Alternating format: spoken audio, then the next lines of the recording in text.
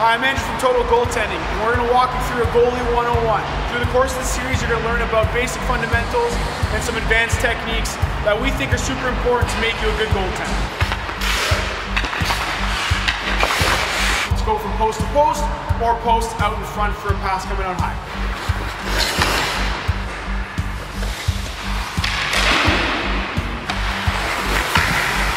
Primary should be your stick. Put pucks off glass, put pucks away from danger.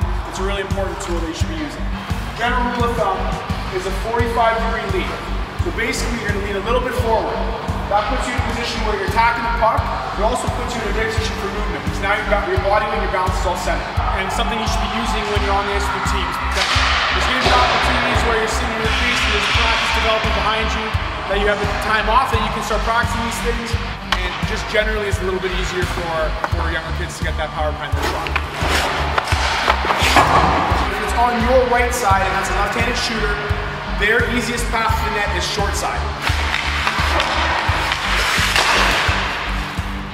Thank you very much for watching. I hope you learned a little bit about being a goaltender. Hope this improves your game. If you ever want to reach out, you can follow us either on Instagram at Total Goaltending or visit our website at www.totalgoaltending.ca.